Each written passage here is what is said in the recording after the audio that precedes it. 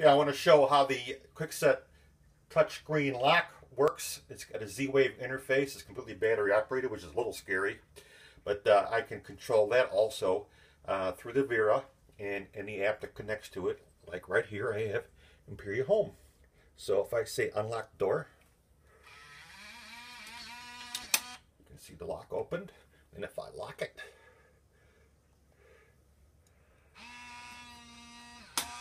now the meaning for that is I can control this with my smartphone.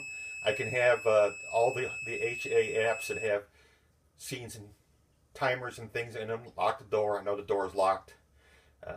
You can even look at it in the bedroom. And I could do things like if I push the panic button, unlock the door for emergency responders. So it's very handy, and also it reports state accurately. So if you look at the icon on the screen, it says the door is locked. If I unlock it,